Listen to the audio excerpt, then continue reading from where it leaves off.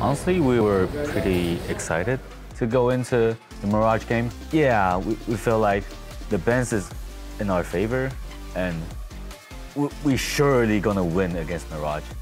And we surely gonna make it into playoffs after we beat Mirage. Then we will beat the shit out of Wolves, but you know, things just didn't go well.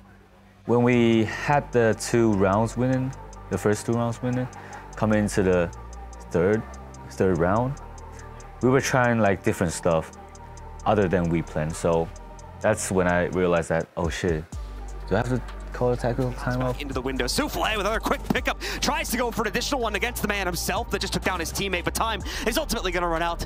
Well, Mirage had the bark in the last round. They finally have the bite with this one. Now I look back into it, I think I should just call a timeout like right after the round 3 loss.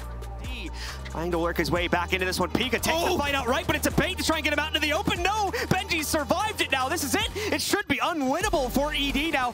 Direwolves could have been the one to put them to bed. It just didn't happen. Direwolves are still in play. Still has an opportunity to eclipse out FaZe and potentially survive this group stage. We didn't talk anything about strat. We mostly talk about, you know, it's our last game.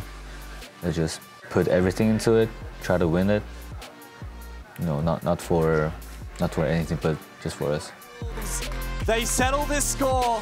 It is the Wolfpack, not the Wolfpack, that howl the loudest. It did pretty well.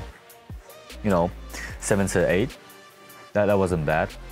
But we did lost some crucial rounds. But yeah, I think overall we did well. We did what we planned before, and yeah, we really gave them a hard time. Please keep supporting us.